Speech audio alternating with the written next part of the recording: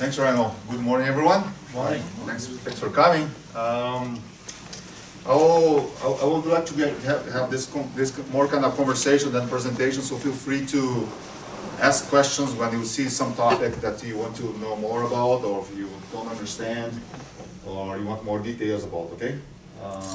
Please feel free to do that.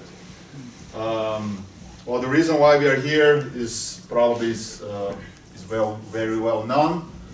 Seed is one of the most important things, or one of the most relevant factors that will impact your yields. There's a lot of factors that can impact your yield in a positive and negative way. Of course, that starting with a good quality seed is the right way to go. Another very important piece is that you guys know that the seed potatoes are the highest value potatoes that you have in your farm. Not only because of the cost of the seed, but because all the added costs that you have after that. You need to transport, handle that, cut, treat the seed. After that, you need to store when you're pre-cutting, and until to get to the field. So that's probably one of the, if not the most impactful cost item in your cost of production, is one of the most expensive ones.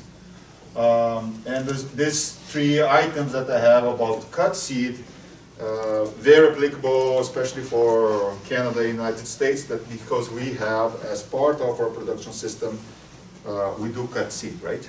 So when we do that, it's basically we turn one product, a finished product that is wrapped in the right envelope or right package.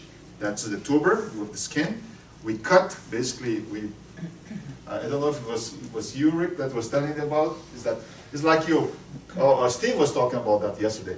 It's like you cut your arm, basically, and still thinking that the body will be functioning in a normal way, when actually the body is trying to heal, but putting all the energy to try to heal, basically, the one that you have, and still perform. Right? Yeah, that was Steve. That was Steve, right? Yeah. So that's basically what we do. Every single time that we cut seed, that's basically our cause. So if you're thinking about a tuber like a live organism, which it is, so basically what this is basically what we are doing. You are cutting the seed in half or in multiple pieces, and still expecting that to perform as a regular seed, whole seed. Okay. So of course that there's some implications, and Rick will talk more about that on the disease point of view. But of course that when you do that, you increase the risk of your crop, because the cutting process per se is a bruise that needs to be healed, and then after that you need to store. After that you need to plant, right? So it's a very delicate product that we are regenerating, let's say. Okay. A cut seed is the most, and because of that, is a very challenging potato to store, right? We require very specific conditions, aeration, temperature, relative humidity, and you still have risk of losses, because if you don't manage properly, your aeration, too much, shrinkage. Not enough, you start to have losses because the potatoes start to rot, right? And there's implication on the disease that Rick will be talking about. And of course that when you cut the seed, automatically you are defining that the expiration date is much lower, much less than a whole seed, right? So when it starts to sprout, so you cut, it's a stress, you induce the potato to start to sprout, and that will not stop. So you cannot stop the clock anymore, okay? And that's the kind of thing, right? And we know that the planting is weather dependent. But the seed, once you cut and treat, they don't care. They will be ready for that day. Okay? I know that everyone is looking for a seed like this, right? The ideal type of seed, no disease, good size, no bruise, stored properly, grown under no stress. And especially in a year like this, right? Because that we are kind of short on seed. This will be even more complicated, more rare to find, right? But I know that this would be the target. This is what every grower would be looking for. Seed growers to grow this type of seed, and the commercial growers to have access to this kind of seed, right? So, like I mentioned at the beginning, there's a lot of factors that can affect the seed performance. So, some of them related to organisms, and some of them or to the plant, and some of them not related to that, so the abiotic ones, which most of the major one is the weather, which we cannot control. So what I will do today is I will touch some of these items that that actually impact the performance of the seed or the quality of the seed that we can handle, we can manage, and a certain extent we can control. Okay.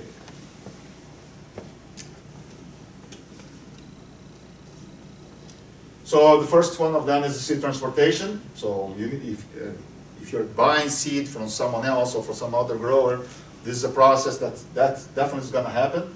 So a few questions, a few points about that. So we need to define how to transport properly. You need to know how you'll be shipping that. You'll be shipping bulk, you'll be shipping in bags, totes. How long that will be the transit time. You're bringing from Alberta, from Idaho, from Montana, or from New Brunswick, all right?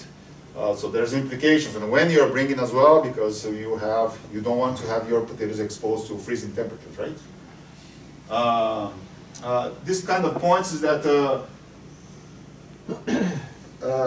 no matter what, if you don't get a good quality seed lot from the beginning, you cannot expect the seed to get any better during transportation. Actually, because it won't. It's like to bring in, bad potatoes into the storage and expecting to get good quality potatoes out of that. That's not going to happen, right? So that's the reason why normally when we talk about transportation, there's some homework that needs to be done before that. You need to make sure that you know the lot that you're getting. So normally what I recommend to growers, and not always we do that, but if you have a possibility to do that, check your lot. I know that's more difficult to do that if you're bringing stuff from the United States or from Alberta, from Western Canada, but normally is what I do. I normally go check the bin. Oh, this is the bin. Yeah, we can ship that one. I accept this seed lot. And especially when I have seen some growers that send one representative, one of the team members during the shipping time, when they're grading and shipping, to make sure that the shipments are approved and that the quality of the seed is good. So most likely you will not have any surprise when you open the door of you open the truck here. Okay. And especially taking consideration the seed is very fragile. Ensure that at the shipping point the seed is not being graded at low temperature because it's easier to bruise. Especially the varieties that have a higher specific gravity. It's kind of rule of thumb. There are some exceptions, but normally when you get big tubers or lots, seed lots with big tubers, or varieties that normally have high specific gravity, they normally tend to be more susceptible to bruise over handling, especially if they're handled at low temperatures. Another resource that you have is that you can start to warm up the temperatures during the transportation. So when you get here, actually, you get the potatoes. When you start to unload, you don't make that mistake if that was done there during the shipping point with grading or shipping low temperatures, tubers with under low temperatures. So at least when you get it here, your potatoes will not bruise again during unloading. Important too during the transportation to provide fresh air, and if you're using a driver that's not yours or that you don't know, make sure that the driver is aware, talking to your seed supplier, that the driver understands and knows which kind of requirements on temperature, aeration, and relative humidity, if the truck can control, the seed requires. Because if you have a long haul that you have days of transportation, the potatoes should be maintained at kind of a stable conditions, right? Otherwise, you have all other kind of issues that we probably will mention later. The unloading process, when you get the seed, kind of general rule of thumb, these are kind of conditions that we would like to see. Try to eliminate the bruising points. That Ryan has a really good slides to show you that. But these are kind of the recommendations that we have. Don't pile more than higher than 5 feet. I know that normally we struggle with the space. We don't have room, so we end up, getting higher. If you do that, which I have seen too, is that you need to make sure that you have ventilation enough to move all the moisture out of that. Okay, because that helps, the healing process of the wounds during the handling when you're unloading. Okay, high humidity helps as well to the healing process. And make sure that temperature is kind of around those 50 to 55 degrees, which you need to be careful, and that's the reason why we need to know your lot, because if your lot has issues, disease issues already, this actually will only boost the growth of that disease, especially certain fungus like Fusarium. So, when you get this, get this exposed, the seeds exposed to this for the minimum 3 days to prevent soft rot, and probably need more days to get to avoid issues with other diseases, especially fungal diseases. And if you see that your seed lot is not still skinny, it's not the skin set's not right yet, it's not ready, you can actually keep longer to make sure that you have the new skin formation there. Okay? Before you start to handle for the cutting process. Just quickly here, basically the piece is basically make sure that you disinfect everything in every step of the process, and make sure that you treat that as gentle as possible, and try to eliminate your bruising points. Okay, that's kind of message. Some factors that, or some situations that I have seen in the past, and eventually still happens here and there, and it is possible to happen not because the seed grower did that on purpose, but eventually that can happen. So I have seen seed lots with problems with herbicide residue on it, and maybe some of you had that problem before, or know someone that had that problem before. So I'm taking this material from Andy Robinson, which had actually presented this before in other events, and he is a really great expert on the weed management and the herbicides, especially on potato crops. And glyphosate or Roundup is one of the most common ones that we see affecting potatoes. So when the seed crop is being grown, eventually it got hit by glyphosate from the neighbor, or for some drift, or eventually sprayed during the period of after planting, because still some growers can do that if they have really big issues with certain weeds. They can plant the potatoes and they can actually spray glyphosate before they emerge to try to control those weeds, and eventually that glyphosate could be absorbed, especially when the plants are kind of almost ready to emerge. So some of the glyphosate could be absorbed by those potato plants, which end up accumulating on the tubers. So those are kind of two situations that could happen, and eventually we'll have a problem. So, and when that happens, you start to see, unfortunately, situations like this in the field, because the potatoes, the tubers that were affected by glyphosate end up, being severely affected on the yield potential. 67% reduction in total yield. This is a study that was done in Burbanks. 50% reduction in tuber numbers and 30% reduction in the average weight of the tuber. So it's a big impact that you may have. How do you recognize that? Normally, is what you see is kind of a very uneven situation on the emergence in the field, a really weak root system, And sometimes this was seed piece that was not emerged. So multiple types of team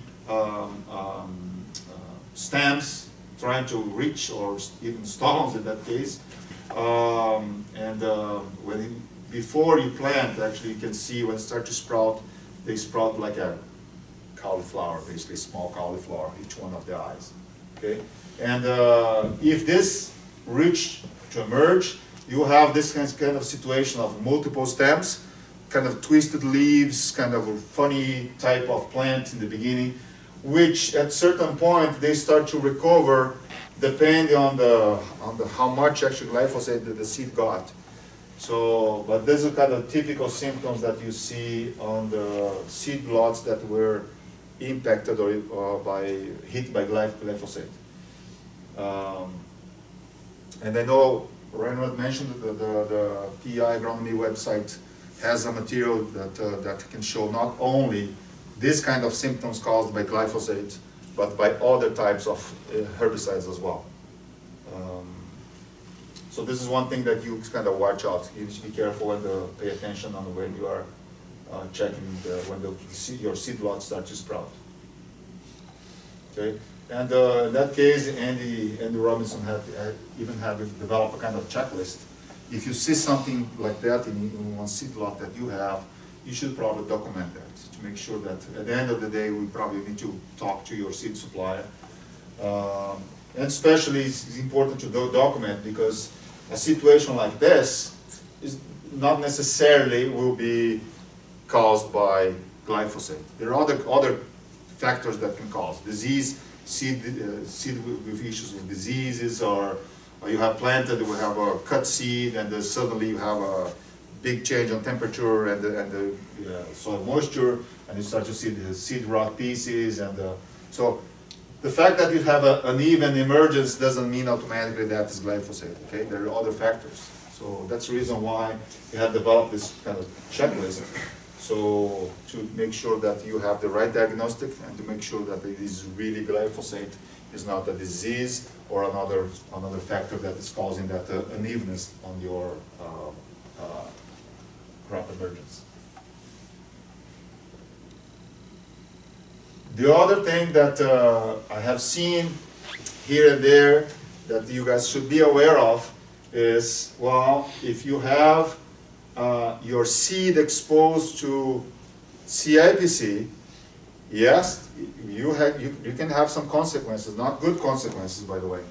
So this is a study that was done by a former colleague from, so John Walsh, he used to work for McCain, and he's retired now, but he did even present this, probably, some of you guys probably have seen this table before, in one of the potato expos that we had here on the island a few years ago.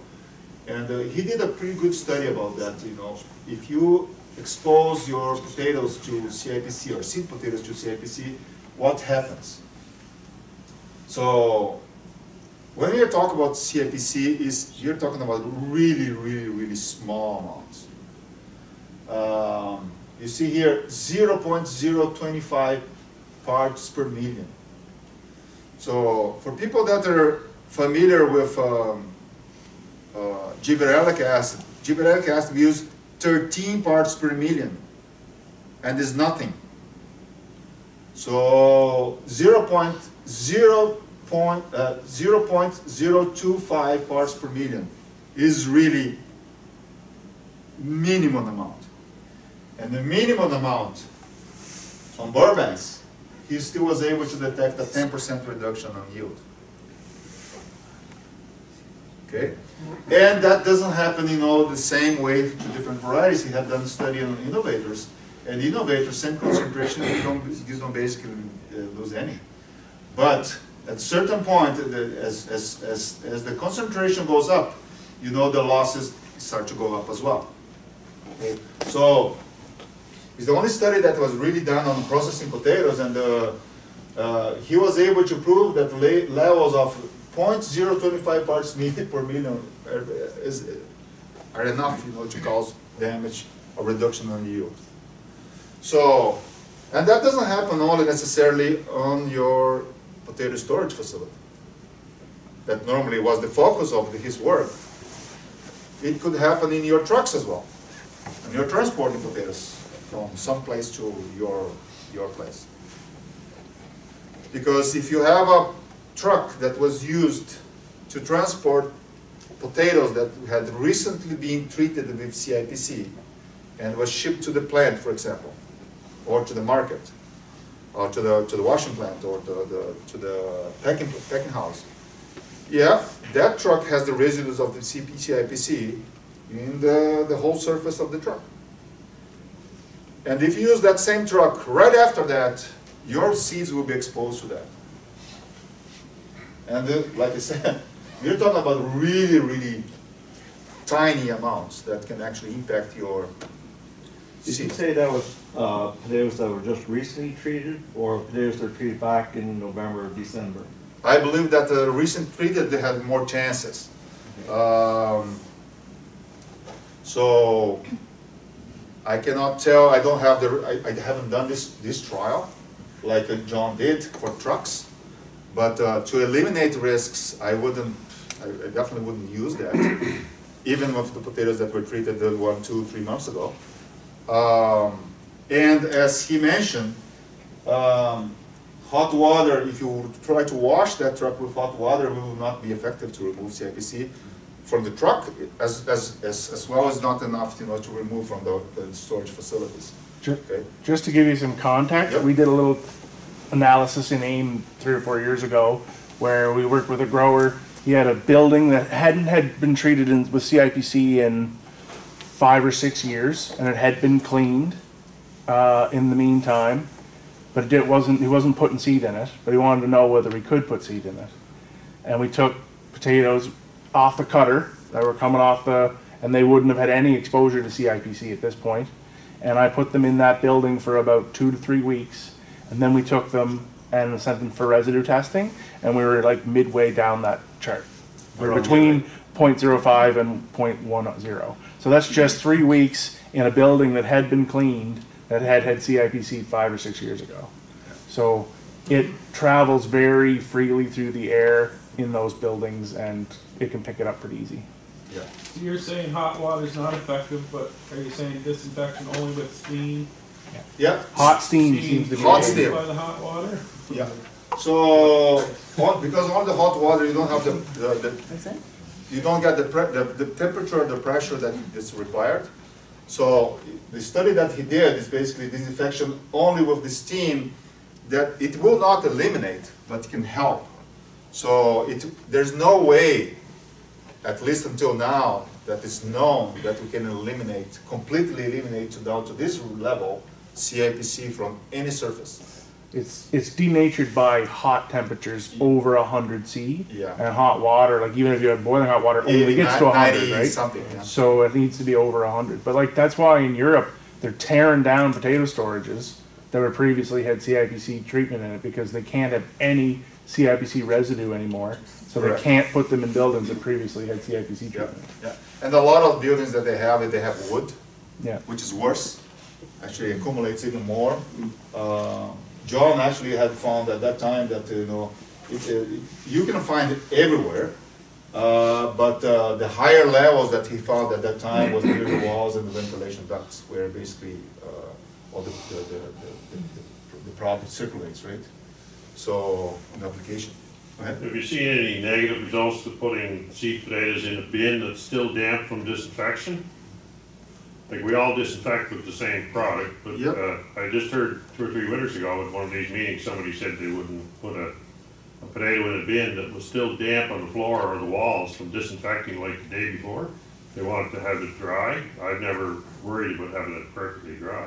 Well, do you want to talk about that, Rick? Or? It came up in the meeting yesterday. Yeah.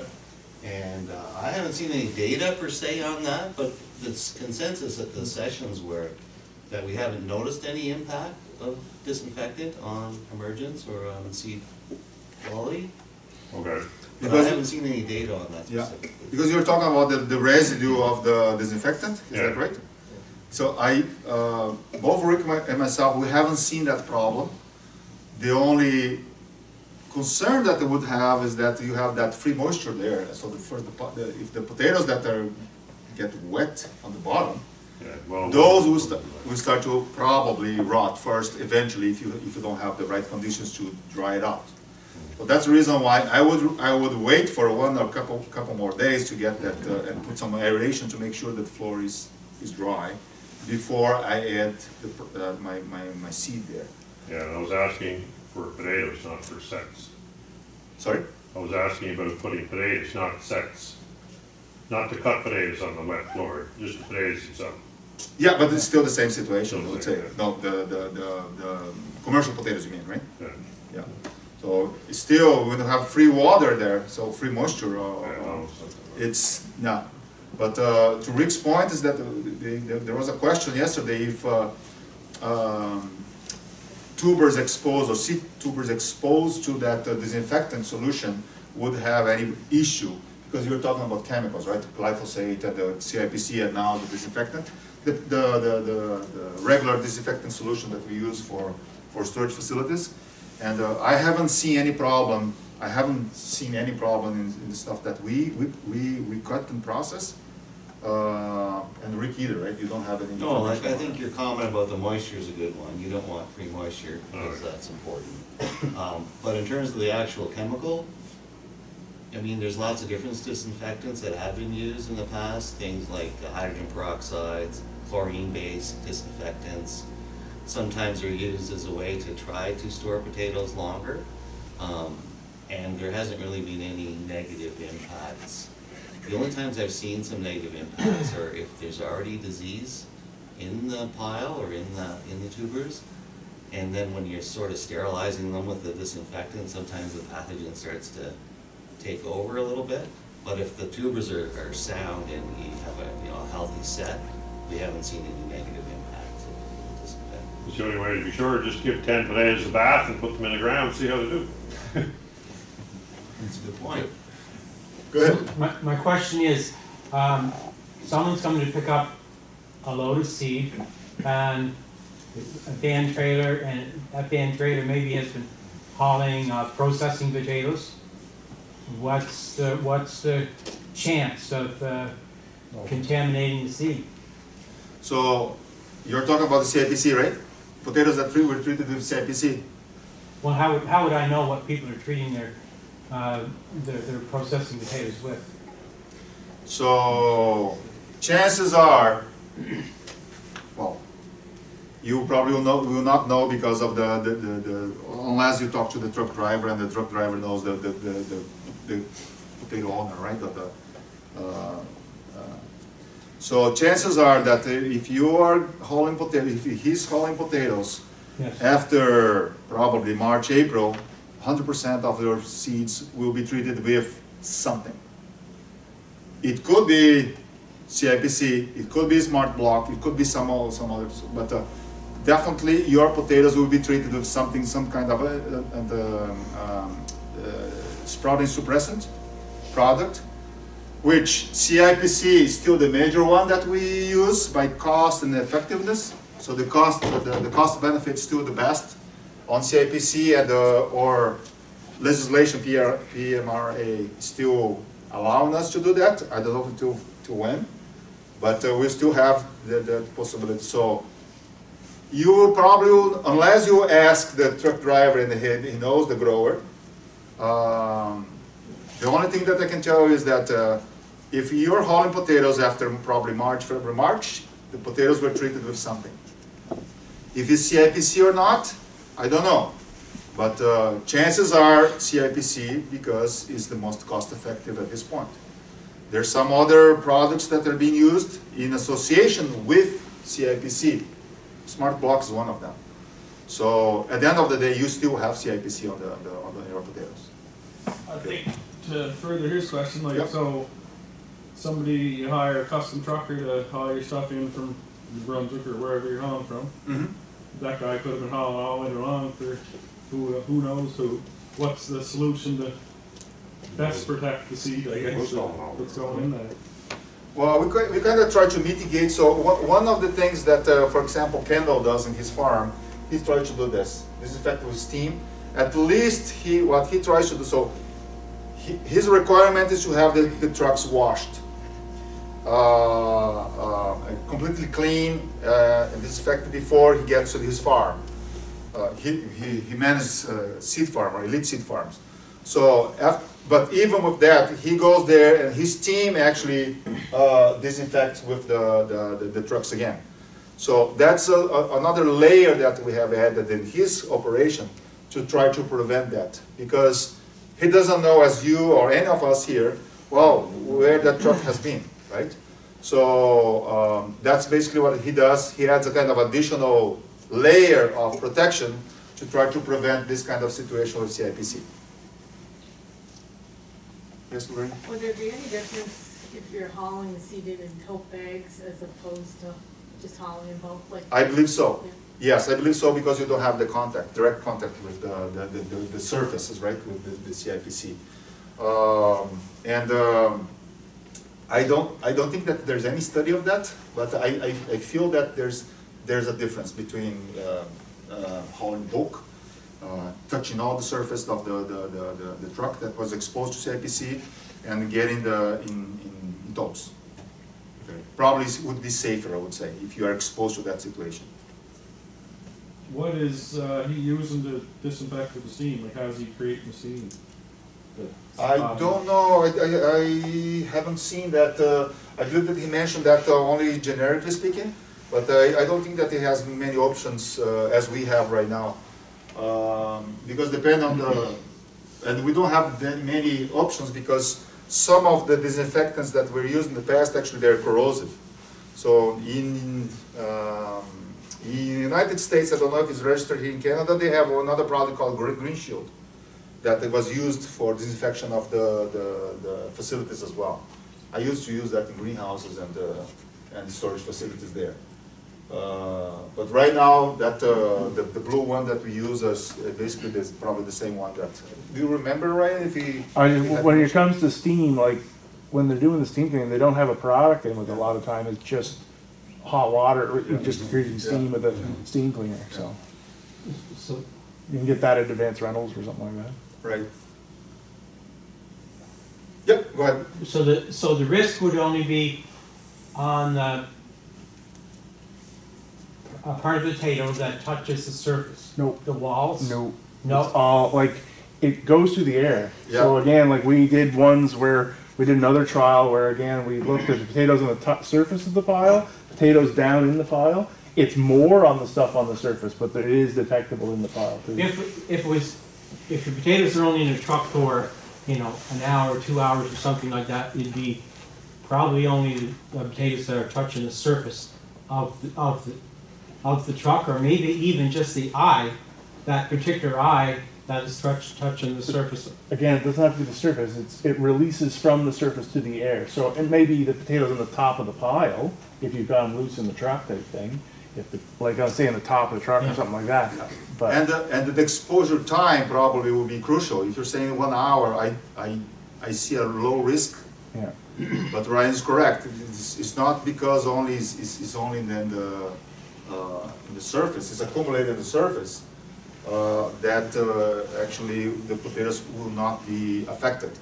So of course that if you add some layers or barriers to try to avoid or to reduce this air exchange, probably you mitigate the problem. This is one, and secondly, as you mentioned, if it's exposed for 1 hour, chances are, because 1 hour is very different from the 2-3 weeks that the exposure that was done. It's probably less of an issue for the potatoes that are going back and forth in PEI. Yep. It's more of an issue if it's coming from other away places, where it's long got hauls, a exactly. full day travel time or something like that, right? Yeah. So. Yeah, so it sounds like there might be impacts that we're not really documenting or. No, I don't think that anyone has any data showing that. No. Yeah. And so for those potatoes that are perhaps coming from off island and traveling a long ways, is there a way to find out if those trucks have been properly cleaned and disinfected? Is that a question we can ask? Quite often those potatoes might be coming in tote bags where certainly less exposure. Right. But to Ryan's point there, that's still in the air. Yeah. It would still get through it, yeah. Which will all depend on the original amount that you have in on if the concentration is low, probably you have less chances to get issues in your truckload and your seat load. But if the concentration of the CIPC on the truck is high, you of course that you have more and more chances to have a potential problem, right? Is hot water not effective or not as effective? It's not effective. So like it's not even worth doing at all, cleaning something with hot water? Well, for things other than CIPC. No, yeah, for sure, but in this context, like. For CIPC, it no. Okay. But when you're saying a steam cleaner, that's just a hot water pressure washer. But it's more than just a pressure washer. It's like a true steam cleaner machine. Like, so it's making sure you're keeping a constant temperature well in excess of 100 degrees, Yeah. right? So It has it generates hot temperature and pressure, which actually helps. There's different models that you don't even need to buy it. Like Ryan said, there's some companies here on the island. We have rented one of those as well, that you can rent per day or per week, and it generates that steam. Of course, it generates hot water first, but with the pressure, actually, that turns into steam, which is more effective according to the study that John had done. I think that's the issue, is the temperature, right? I mean, boiling water, you can't keep hot water hot enough. Yeah. That's why you have to go to steam. Yeah. Any more questions about CIPC? I know it could be a hot topic because we don't know exactly how to eliminate that. There's no way other than what he had found out about using steam. I think for a lot of people that take home, like we talked a lot about trucks and stuff here, and that is important. Yeah. But it's about when you're cutting seed at home and not putting them in a building that you know has been treated with CIPC. Because even, as you said, even when it's been cleaned, and even when maybe the treatment was a while ago, it can still be there. Yeah. So it's something to kind of keep in mind. Yeah. So to focus, if Ryan just mentioned that, make sure that you don't put your stuff in the facility that you had CIPC before. Doesn't matter if 1, 2, 3, 5 years, it's still find other residue, and maybe this is kind of new information. So watch out if you're talking to your seed supplier, make sure that he pays attention on this as well, and on when you are making arrangement or he's making arrangement of the for the logistic, taking care of make sure that you pay attention to the CIPC potential residues of that. So if a guy is grading his seed potatoes and he's in a shed and he's separating the large ones and they're going in one direction, being sprayed with drought inhibitor to go on the market, and the seed potatoes are going over that way onto your truck to go home and plant, is that a risk? If you're using the same truck? No, I mean they're going in two different directions. Conveyors, they're being separated. In the same building, they're applying CIPC to the large ones to go to the market, right? Yep. And the small ones are going in your truck to be. If they're physically separated, and well, normally we try to avoid that situation. I know that some of you have that situation, but we try to avoid to get in the same site, or physically speaking, side by side. One you use for CIPC, another one you use to store your seed. You try to avoid that. But I know that not always that's required. And it's possible, sorry. Because there are limitations on the physical space, or that you cannot separate physically. But the problem is that the risk is when you get a facility that is treated with CIPC and another facility that you have seed, you always have a risk to get contaminated, because as Ryan mentioned, the CIPC can be spread through the air, and you need to actually do that because you need to refresh your potatoes, right? So the solution that we found for that is that I have a kind of similar situation there at Cavendish, because I don't know if you guys have seen the new breeding storage facility. This kind of almost in front of Dave Deloder's, the new storage facility where we had our field day. Okay. So we are talking about probably 100 meters away, or not even that.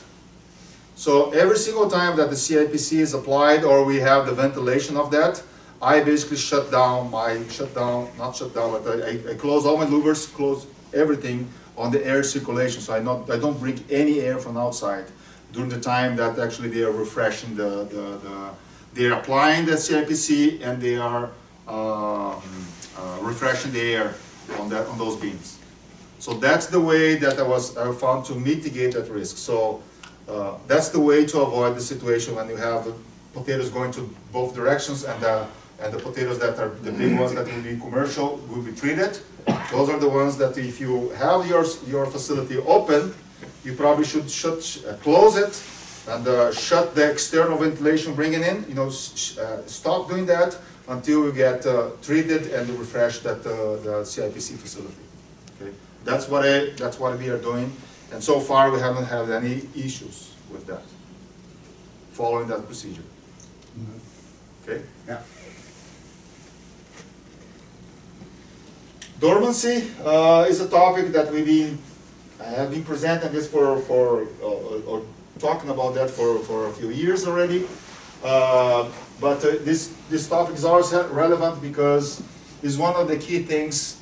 You can get the best quality in your seed, but if you don't handle that dormancy piece properly at planting time, you have still issues to optimize the results of your crops. So, simple understanding that when you have the two pictures here, one illustrates basically the apical dominance phase, when you have basically only one of the apical sprouts coming, and the second phase that you have the multiple sprouting, that's kind of more desirable, is basically a balance of different hormones that you have inside of the tuber. Okay? In the beginning, you have tubers that are inhibiting the sprouting process, and when the potatoes are stored for a long period of time, those other type of hormones actually that stimulates the sprouting actually start to increase the concentration inside the tuber, and you get kind of the situation that you start to sprout initially, and after that you have multiple sprouts coming. On this initial stage, from dormant to start to sprout, basically the storage temperature has a big influence on that. And after it starts, not only that, but we have the time for how long you're trying to keep that to reach the multiple sprouting step or phase. So we have done this work for 4 years, the last 4 years. 19, 20, 21, and 22 crop season. So what I have here is basically information to answer this question: how long it takes to start for the potatoes or the seeds to start to sprout. So to get this done, I know that you guys will not be doing this with your seed, but I had to store at 50 degrees and keep the relative humidity to 70 to 80%. Why I had that exposed to 50 degrees? Because I had to actually accelerate this sprouting process to be able to share this information with you guys before the crop season starts. Okay? I know that you guys will not be keeping at 50 degrees. You probably will be keeping at 38, 39 degrees, right? So, this is what I found out here. You have the main commercial varieties that we're dealing right now, that we're contracting. And in this axis here, we have the days from the harvest, that was October, first week of October, in all these years, to 160 days here after harvest. So these are each one of the varieties. The color coding here is simple. Reds are my checks. Oh, sorry, I did wrong here. Alverstone. It's supposed to be Shepherd. Okay, so I have Prospect, Shepherd, and Burbanks as my controls. Oh, something was wrong in here. Again, I did so Shepherd should be the red one here. Okay, so Prospect, Shepherd, and Burbanks are my controls. So I have that every single year, and you can see that certain varieties start to sprout earlier. So basically, the time that I have measured is 67 days after harvest is where I start to see the first tuber sprouting. Okay, it's not the whole lot. First tuber that I saw in the sample, I saw sprouting. That's the day that I have recorded here. Okay, so that's the day that starts to break the dormancy. So that was potatoes, basically those were potatoes that we have harvested in 2019, and they kept under storage through the winter, spring 2020. Following year, crop season 2020, the potatoes that I harvested had a big difference on timing, right? You remember why? What happened in 2020? Besides COVID. That's a good point. I should be more specific. During the crop season, for the potato crop season in 2020, we had a really stressful year because we had a lot of heat and a lot of very stressful. Well, we have my team was stressful as well. But 2020 we had even worse conditions because we have a warmer summer, really temperatures above the average, and we didn't have water enough, right? So those factors in combination basically had stressed a lot the whole potatoes that we had, including the seeds that we have collected that were grown that year. So that accumulation of that impact of the stress had to reflect on the seed. Stressful potatoes or tubers submitted or exposed to stressful conditions, actually they anticipate the sprouting process. And that's exactly what happened with all of them. Doesn't matter which variety, because all of them were planted at the same time in the same place. Okay? So that happens. So, and it varies according to the year. So can you see, do you probably remember, 2021 was a good year, right? Crop season. It was a good crop season, right? What happens with the same study? You see how short it was in 2020? Dry, heat. Here we have water. Almost in perfect conditions. So it elongates or it extends so the potatoes feel more comfortable. They're not stressed, they're more relaxed, so they keep dormant for a longer period of time. Okay? 2021, I need to be careful here because we had overall in the center, in the west, a good crop season. I know that here in the east we had more issues last year, right? Especially lack of water, right? So this study was done central PEI. So we had good conditions there. That's the reason why what's happening with the seeds that are stored right now, they possibly will be looking kind of showing a very similar trend from the previous crop season. Okay? There are a couple of comments that I need to make here to share with you here. First thing, if you guys remember, we had a kind of mild fall. We were able to actually store, to dig until end of October, even beginning of November last year, right? Okay. These potatoes were dug first week of October. Okay. So if there's any grower here that had dug your seeds by end of October, you definitely got your seed more aged than the ones that I have in my trial. Okay, because I have dug in the beginning of October. If you left your potatoes exposed to the kind of warmer temperatures during the whole month of October, which was the case, your seed's more aged and your results probably will be a little bit different from the ones that I have here. It will anticipate the sprouting process. Okay? And I have been telling that to the farmers in the central and then the west as well. The second factor that can affect, if you have any seed that you have grown last year, that in your storage, is that we had in central good conditions. I wouldn't not say optimal conditions because we had 2 windows that I had 3 weeks without any rain, even central PEI. But they're not consecutive windows, so I had 3 weeks no rain, but after that we got a period of 2-3 weeks of rain, and suddenly after that, beginning of August, end of July, beginning of August, we had again a gap without rain. So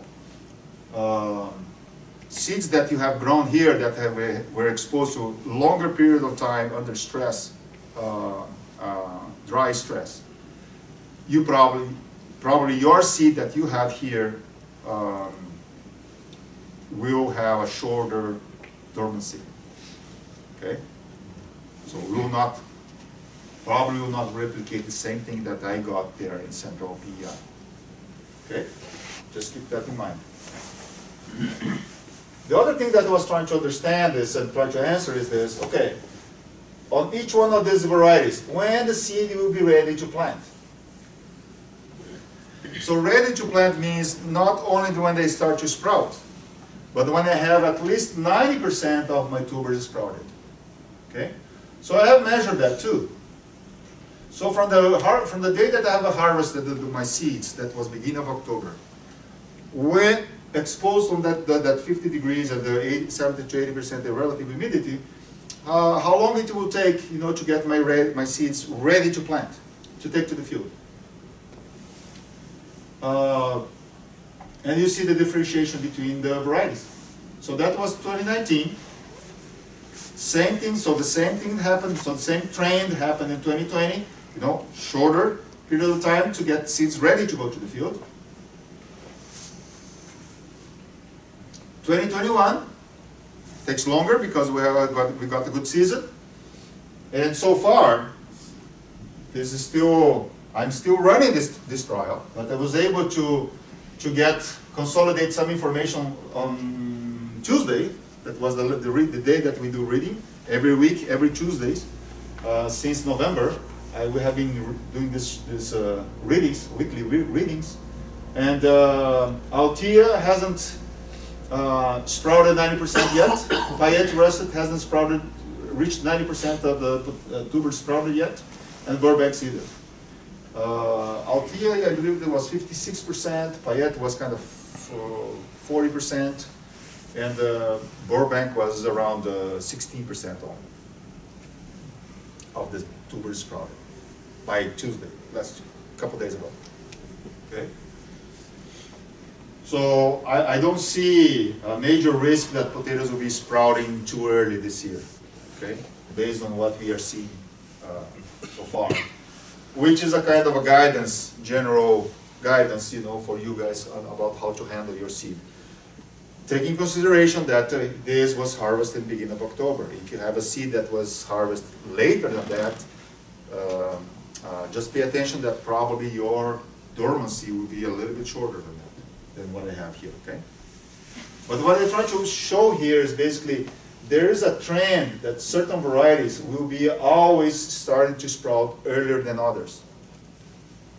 And some of them, they will be taking much more time, okay? Which helps in two things. And your decision making about which ones you will be storing together eventually in the same bin at the harvest time. Because some of them, if they start to sprout too early, you don't want that one in the back of your bin and one long term and another one with long dormancy in front of the bin, right? You don't want to do that. So, but if you have two that start to sprout at kind of the same time, you can actually put them together, which actually works for the same thing on your planning when you are getting your seed from your seed supplier, or when you're handling your own seed. You put your varieties that actually have a shorter dormancy together, and you kind of manage those that way. And then in a different bin or a different space, you start to manage the varieties that they actually take longer, okay? Which eventually need more time to make them sprout. Or you put another bin to expose them to a different temperature. That's another tool that you can use, okay? I have put together some information in the next few charts about that.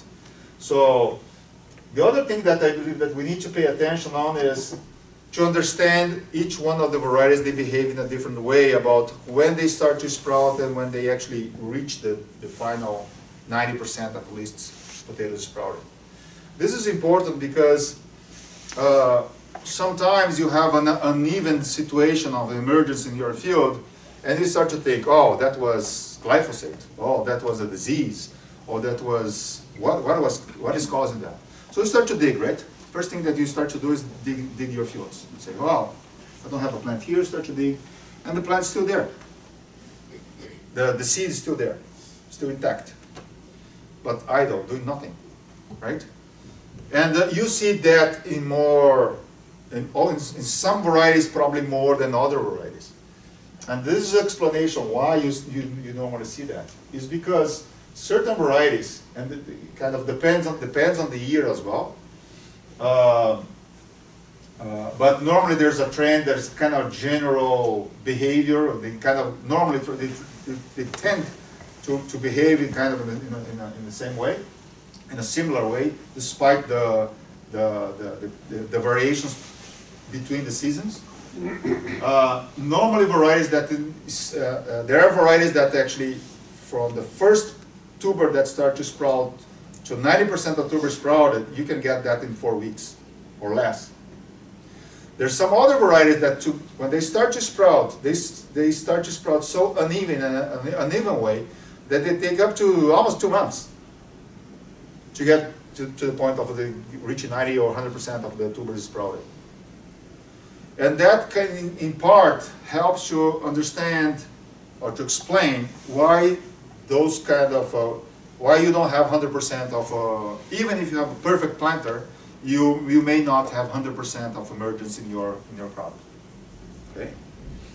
The reason why you don't see that, you don't see plants probably emerging at 56 days, right? Well, we eventually can see that, but it's not common, is because we cut seed. That's not the case that I have here. All the stuff that I have here is whole seed. So the assessment that is done on these potatoes are whole seed. Naturally speaking, you put the seeds there, under that exposed to that temperature, that relative humidity, no lights, put in the cooler. Every week I take a look. When you add another component that's called seed cutting, you actually add in a stress. Every single time that you cut the seed is a wound that needs to be healed. And that stress is a factor that will accelerate the process or will induce the process for the potatoes or the tubers to sprout. That's the reason we most likely will not see this big variation of 56 days or 60 days that would be fine. Even in mountain gem, not that mountain gem, there's a lot of growers that actually like mountain gem. I like mountain gem too. But the mountain gem has this kind of uneven type of sprouting. It's a habit of that variety.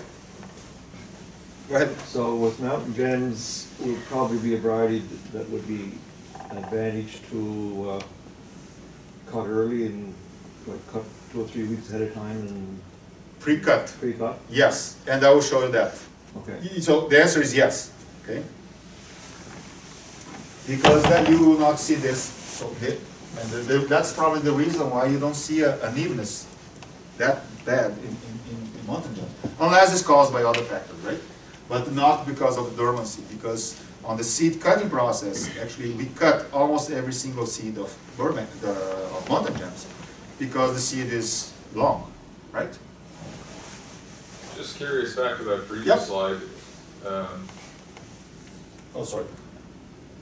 So in 2019-20, Russet Burbank sprouted in 13 days? Yes, it did. But it's at the bottom on the It is. In the next year. You know? Yeah, and the kind of the trend is to be here on the bottom. See, 2021 and 2022. I still don't have it because it's still there. Okay. Okay, still there, but most likely. So Altias, Payettes, and Burbanks. Those are the ones that I haven't completed yet. They haven't completed the dormancy. They haven't reached the 90% yet. They most likely will be in this range here again. So if you ask me what happened here, it just looks like an anomaly in 2019. It was, yes, yeah. I would say yes, because I don't have an explanation for that. Okay. Okay. It was really weird because we know that Burbanks they normally have a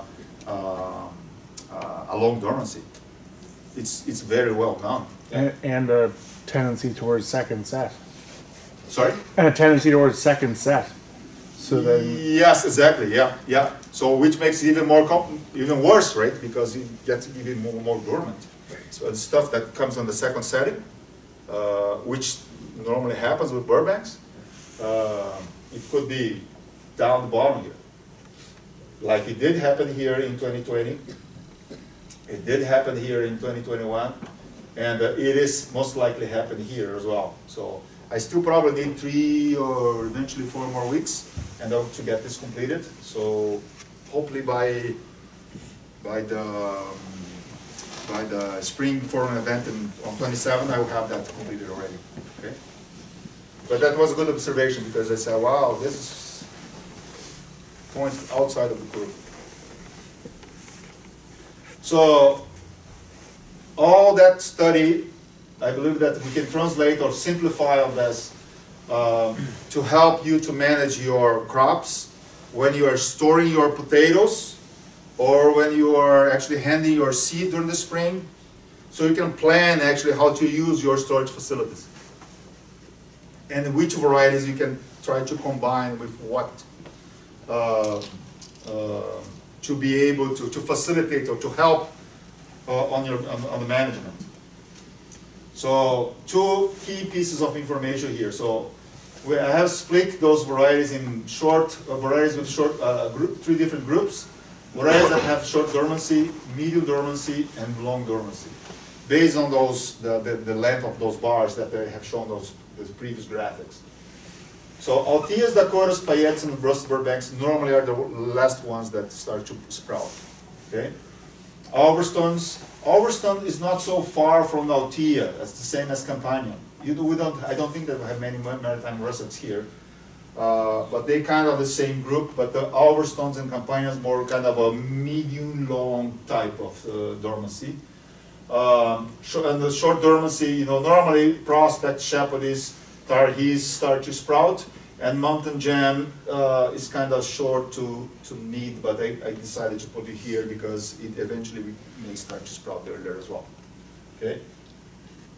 And based on how long it takes from the first potato to sprout and to complete the 90%, I had generated the second flow here when, in theory, you can expect more uniform type of emergence in the field, assuming that you're not cutting seed.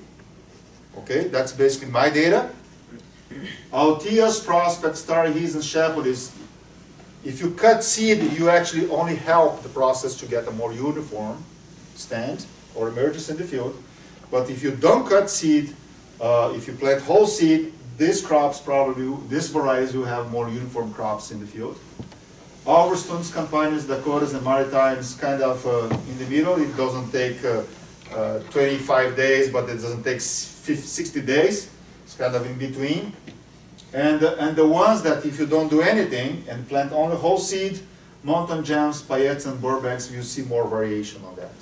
Okay, which real life for us, that's not going to happen that frequently because Payette has big tubers, Mountain Jam big tubers, and Burbanks is long. Well, not always you get big tubers, but you will be cutting that anyway. So the cutting process actually makes this less as an issue, but you may see, if you start to plant only whole seed, more variation on the crops on these varieties here. Okay.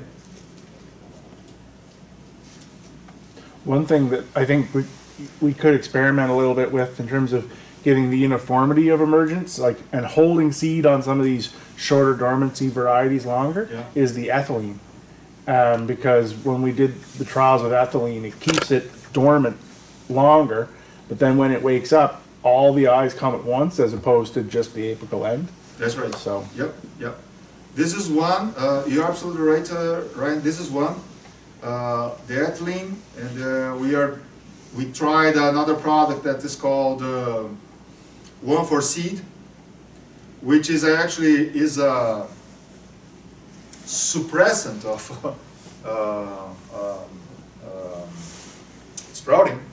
But if you are late, kind of, if you feel that you'll be late on your planting, and you have a variety that actually sprouts earlier, but it has a kind of uneven sprouting process, that's another one that we have tried, and it seems like it didn't cause any trouble, it didn't cause any problem for the emergence, it didn't cause any impact, negative impact on yield as well. And the third possibility is that you spray GA when you are cutting your seed as well.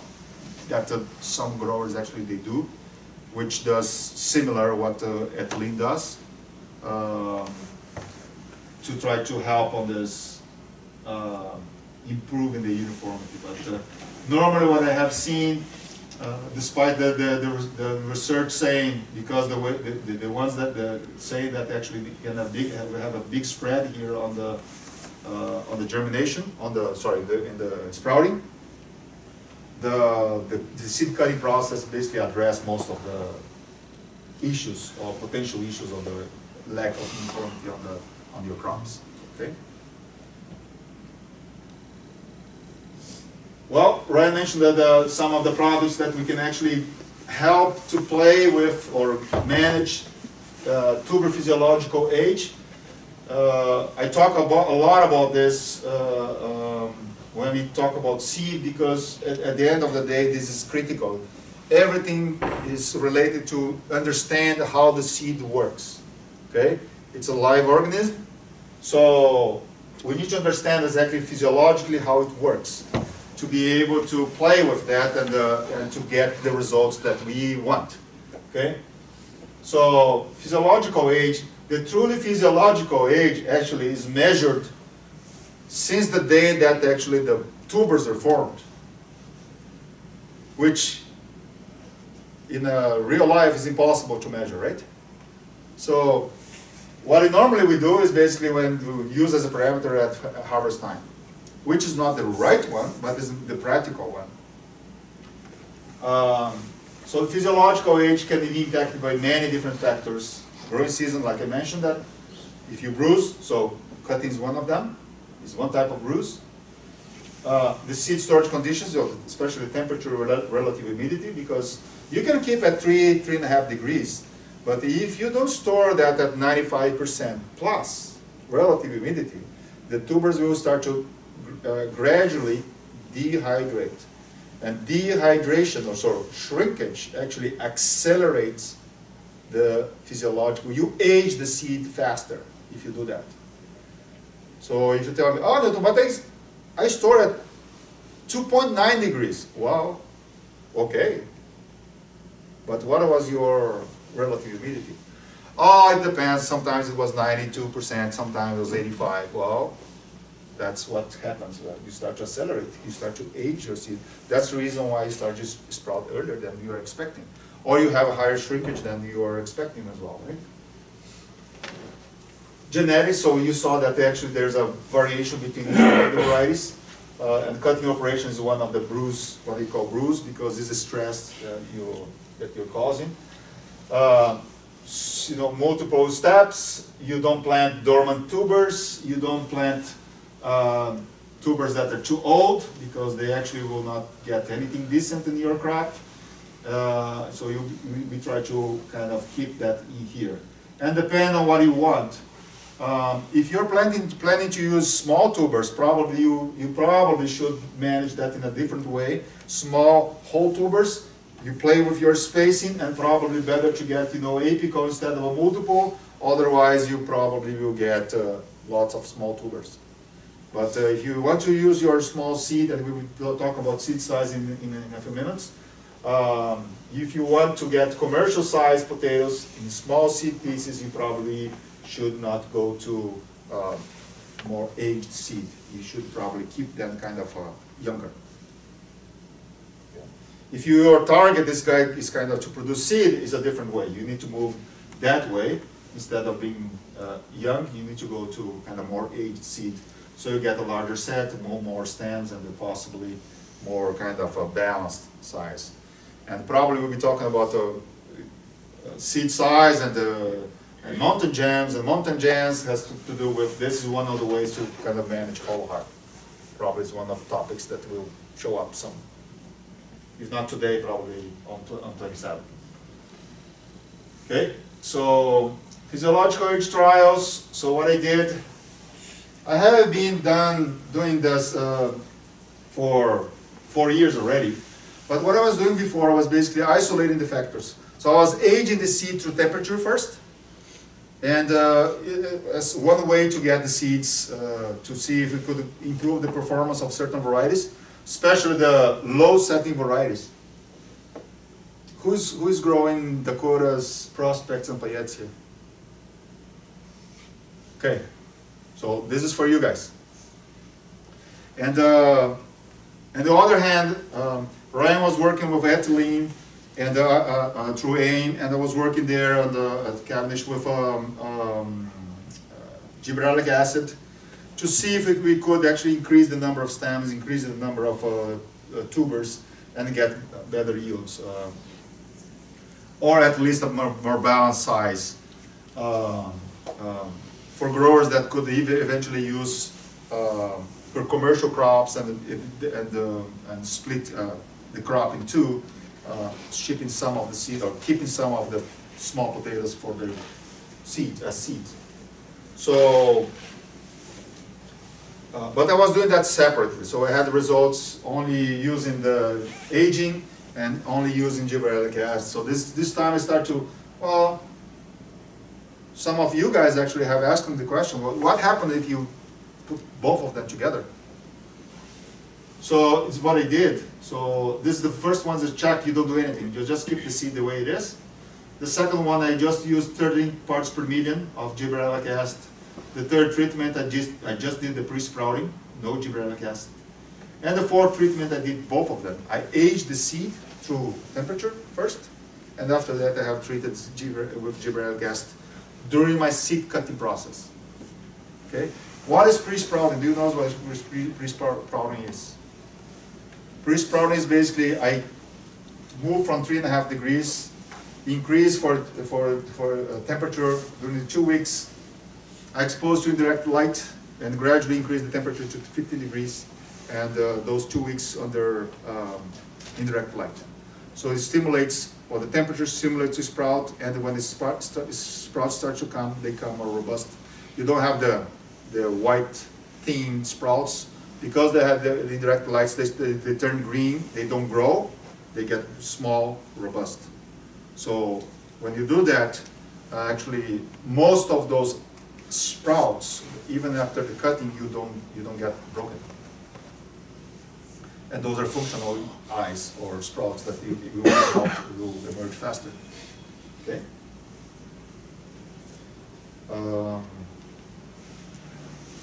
So we did I focused the work especially in the low setting varieties.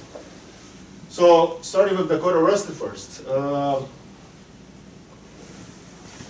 2 ways that we can see this information, okay? So here are the treatments. So this is the check. So how to understand, how to interpret this table is this. The information that is green here, painted green, is because it's better than the check. Significantly better. So there's always statistics involved on this, all replicated. And what is red is worse, significantly worse than the check. So on Dakota Russets, we got an increase, a significant increase on number of stems, and especially when you associate pre-sprouting with GA in tuber set as well, compared to the check. When I did the pre-sprouting, actually I didn't get any benefit out of that. Okay? And normally gibberellic acid, that's the main goal. You're looking for more stems and more tubers. You are not expecting to get 2, 3 big tubers. You want to get like 6, 7, 8 average size tubers. Yeah. No, this is great. I can actually even see better my numbers here.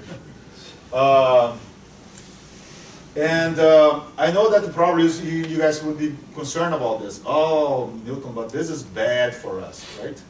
Well, depends on how you see it. Of course, that if you are a commercial grower and you're using that only for commercial purposes or to ship the potatoes to the plant, of course that there's an impact because you're increasing or you're decreasing or eliminating almost basically the amount of 10 ounces, which I know that's an important component on your pay because there is a bonus related to that.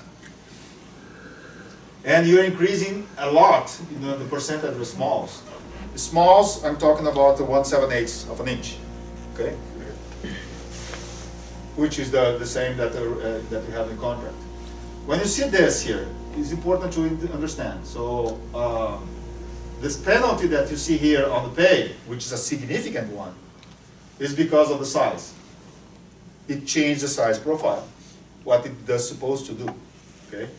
And it varies according to the variety. You see on the Dakotas a big impact here, right? Significant impact. It impacts on the size profile because you see the total yield, there's no difference. There's no significant difference. So to understand these numbers on statistics, I don't know if it, and I know that growers normally don't like this, but it's simple. I try to simplify this, even the statistics piece. If the difference between this one and this one is larger than 35, it's significant different. If it's less than 35, it's not. Which means that if I have 100 trials exactly the same like this for 100 years, or I don't need to do that for 100 years. If I do that in 100 different sites, we don't want to do that, right, Rick? Not that long. Not that long, right? But if we do it in 100 different sites, probably in 95 of them, it will show me this same kind of results here. Okay? That's kind of the basis of the statistics. It's kind of the simple concept. It's not really like that, but it's kind of it's an easy way to understand how do I calculate these numbers and what is red and what is green. Okay. So when you see there's an impact on the commercial and the numbers here, you forget about that. The Dakota, no, that doesn't work. But I knew that you would see that, so I start to do a different analysis on that as well. Okay, same potatoes that I got on that plot, on that treated. Let me actually split that and start to grade by size for a seed grower. So less than 2 ounces, 2 to 4 ounces, 4 to 6, 6 to 8, and above 8. Normally growers, go ahead, sorry, no problem. Normally growers don't want to get seeds above 8 ounces, right? Seed tubers. And here's the kind of the thing that was interesting because the aging process combined with the gibberellic acid actually increase your number of tubers. That's basically what you're targeting to get on this treatment. So only GA increased the number of tubers in 10%. Well, good, not great. But when you combine aging plus gibberellic acid, even on the low setting variety like Dakotas, you increase by 30% the numbers. That's the reason why you get it 7 to 10. And it's not easy to see 10 tubers on Dakotas, right? That brings me the question of the point that I understand that still is not good enough for Dakotas because, well, Newton, the way, if I'm a seed grower and I sell seeds, I still sell by 100 weight. So if gibberellic acid impact my yields, I will not use it, which I understand and I agree, okay?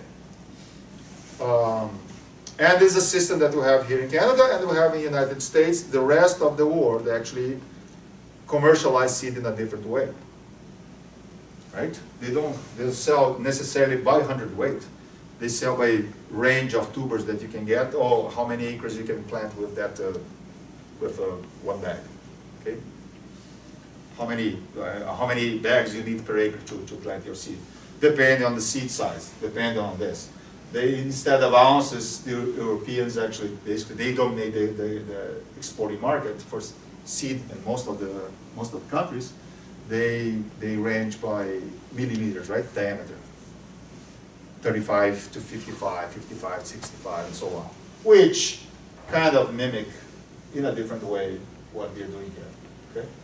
So maybe the day that we actually have a change on the way that we commercialize seed, this could be used for the coated russet. But when you see, go to a different variety, like Prospect, look at that. Still does the job, both the pre-sprouting and the gibberellic acid compared to the Czech. So it increased the number of stems, increased the number of tubers, and of course that will impact on reduce the size profile, so less 10 ounces, more smalls, okay? Didn't have any impact on total yield. Actually, we had a positive impact, well, a little bit of impact on the total yields, but pay yields kind of the same, and same or no significant impact on the payouts as well. So that for commercial growers on Prospect could be something to help because it can increase your number of tubers. Okay. And for seeds, even better benefits that we were able to see that here, the same 30%, but the gibberellic acid alone, 21%.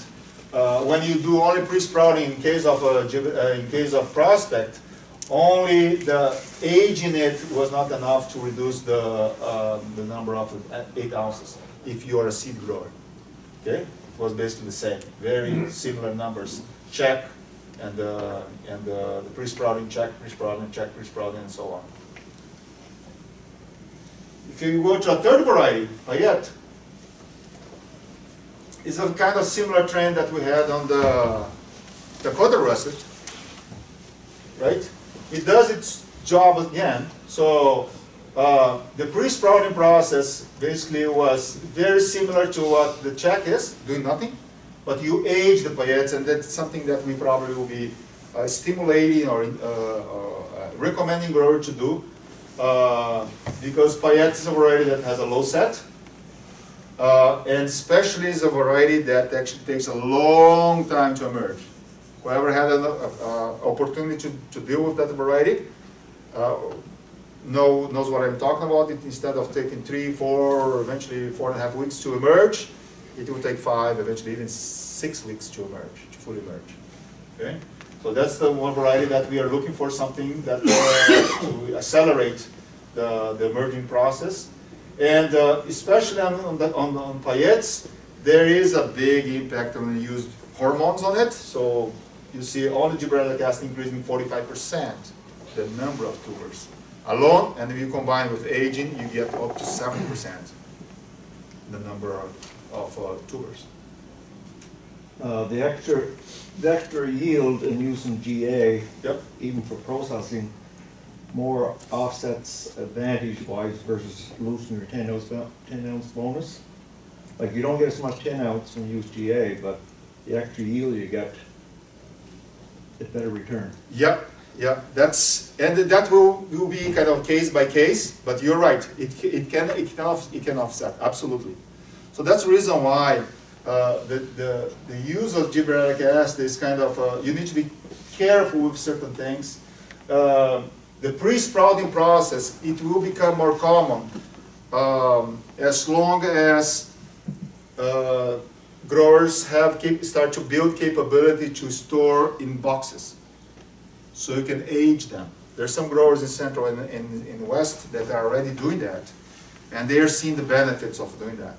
So Kendall's operation is moving to that, and Juniper or seed operation is fully in box as well.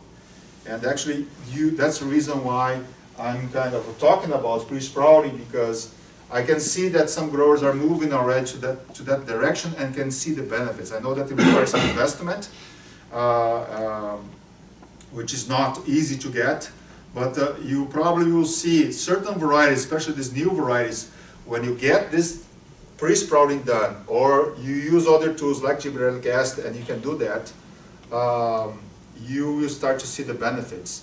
And not necessarily some negative impacts on the pay yield. Okay, this was controlled this way. I have seen paillettes in the past the past few trials with GA without an impact on the pay yield. So it's a matter probably on adjusting how you treat your seed with GA as well. The other thing that is important to mention, every single time that I talk about GA, I have noticed in the last few years with applying GA of these varieties and other varieties, not only Payettes, Prospects, and Dakotas. Timing is very important. So there is a difference. The same 13 parts per million of this variety on Payette or in Prospect, if you apply when you're cutting the seed, so you heal the seed for 1 or eventually 2 weeks, the effect of the gibberellic acid is much better than if you treat in furrow. So there's some growers, and I used to do that in the past as well. There are growers that you have the in-furrow kit application that you put your Admire, your Hectara, or whatever it is, you know, your insecticide, your fungicide, your quadris there, and you add gibberellic acid there. Because it doesn't cost almost anything, right? It's 13 parts per million. Doesn't matter if you're buying the dust or the tablet, or even the liquid, is the cost of application of the gibberellic acid is minimum. So you put in there, actually you don't put in the tank, you dilute first, and after that you get your solution there, diluted there, right? So but in application in furrow is not as effective as during your seed cutting process, 2 weeks in advance, when you pre-cut, okay? This is one thing.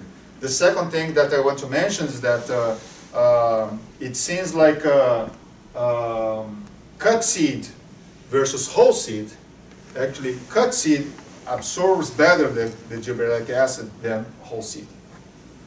So that's another difference that you need to be aware of as well. Okay?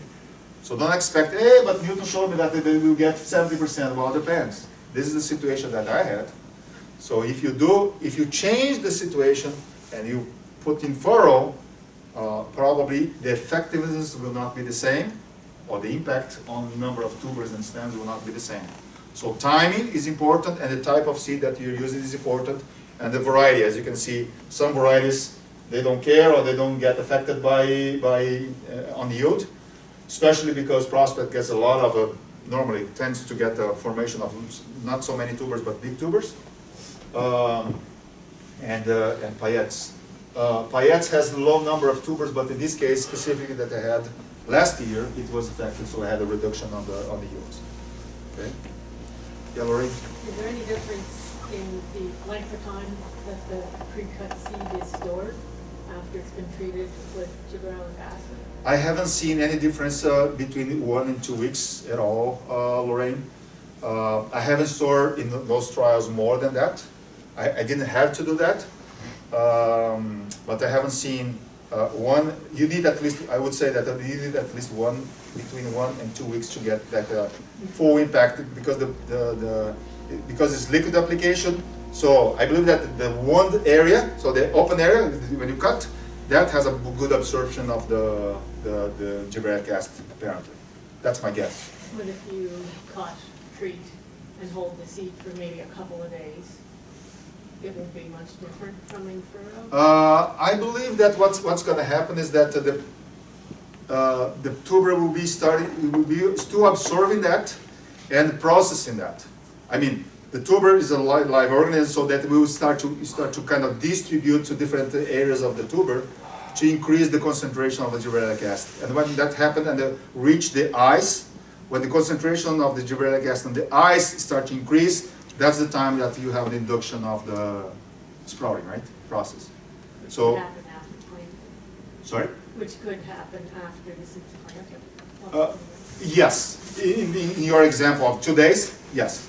Yes, exactly. Newton, about 10 minutes. Sure, yep. Next one. And this is kind of the seed size.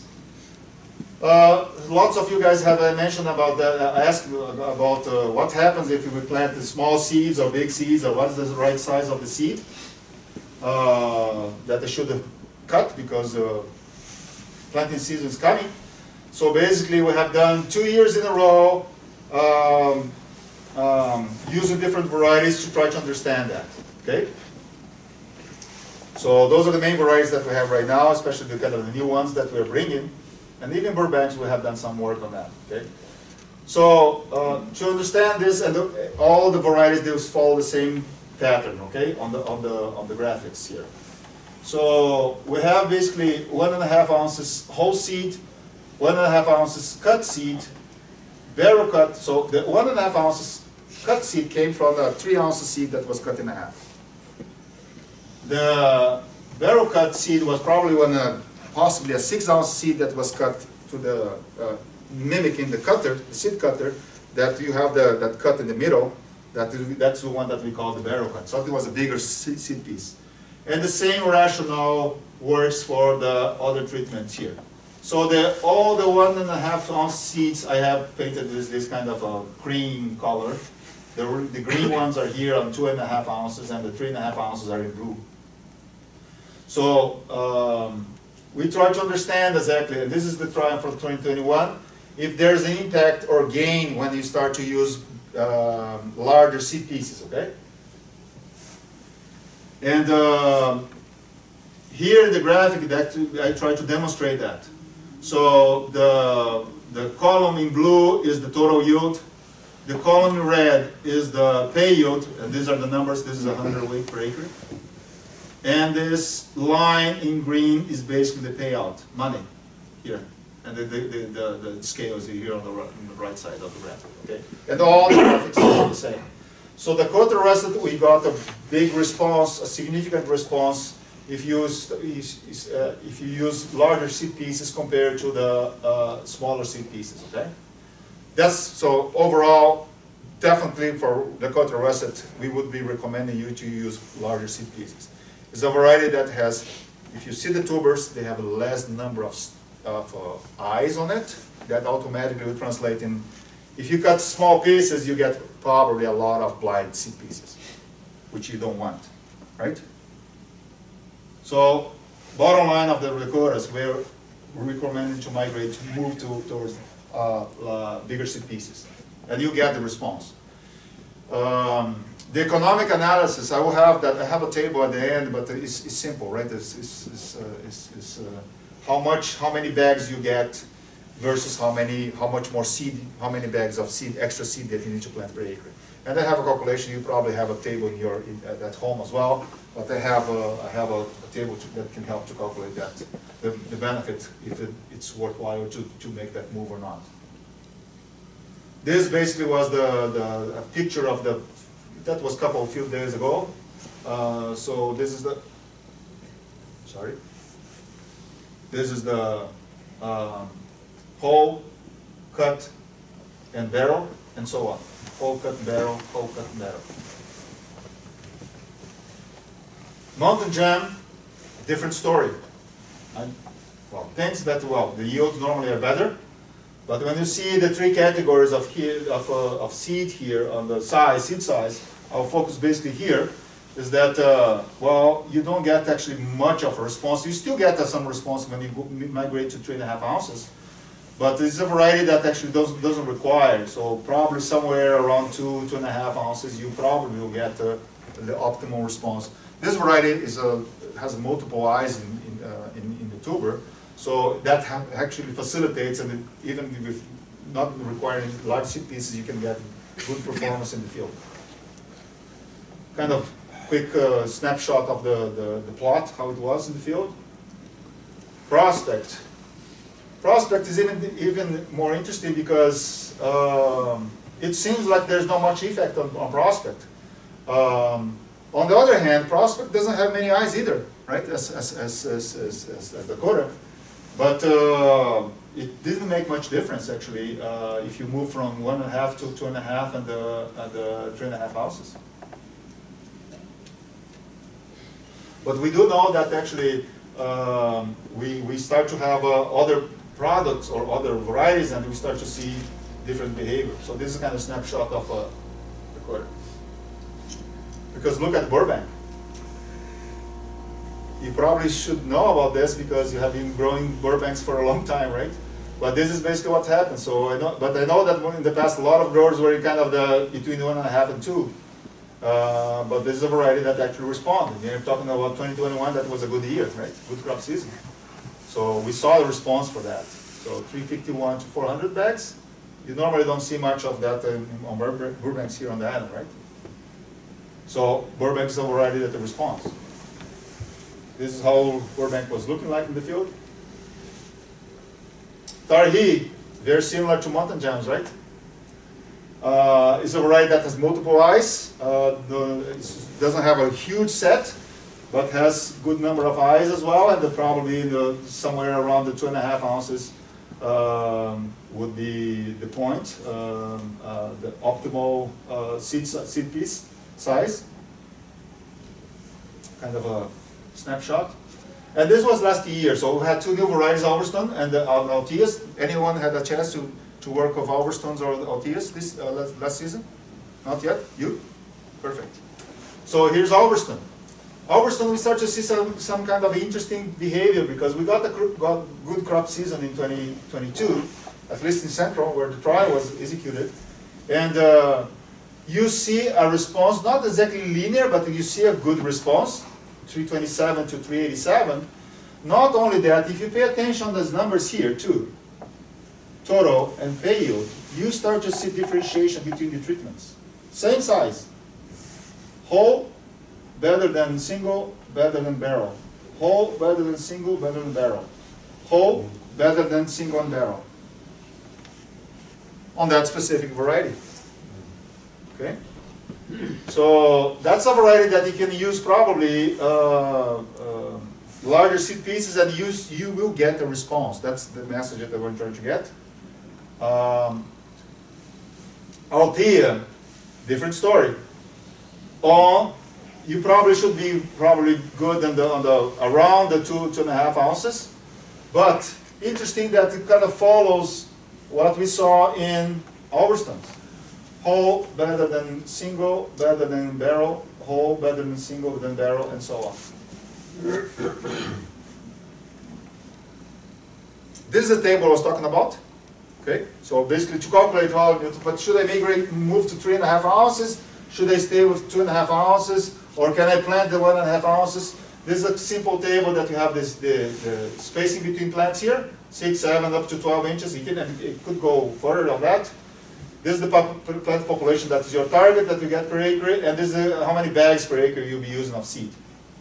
So basically, roughly, and I have 3 situations here: seed at 30 inches, seed at 36 inches, commercial crops probably 36 inches. Most of your cases, there's some growers that are moving to 34. So, example, 12 inches, for example.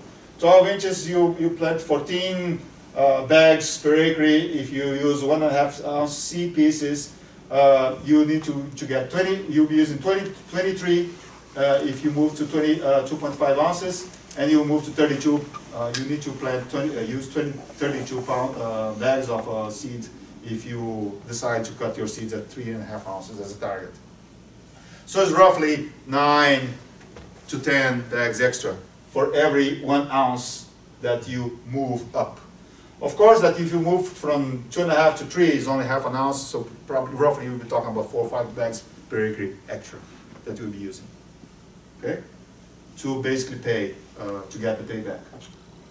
And of course, not only payback, it needs to be attractive to bring you more money. The seed cutting process, I will skip this, the process per se, because I want to share this here, which is one of the questions that, multiple questions that I had last year, is, well, we'll be cutting seed. When should I cut the seed? Can I cut and plant, or should I pre-cut, treat, store, and wait before I plant?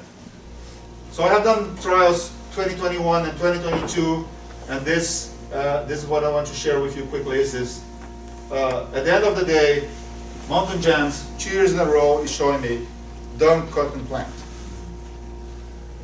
Pre-cut, store, treat, store, make sure that it's healed, and after that you plant. So you have in 2021, fresh cut is the same rationale, the color coding you already know. Red is worst. Green is good. And if it's not colored, it's basically they were the same. Okay? So 2021, impact on total yield, pay yield, and total payout. 2022, same thing, fresh cut, negative impact on total payout, total pay yield, and payout as well. So don't plant fresh. Tar heel, we didn't have much of a difference on that. But there's a trend that pre-cut is kind of overall better than financially and yield-wise. I was not able to find significant difference, but I could see a kind of a trend on numbers. I may have to do that again.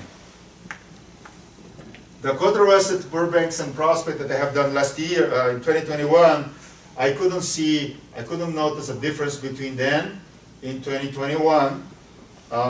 So if you have to choose something that you don't have time or space to pre-cut, this varieties eventually could be a possibility.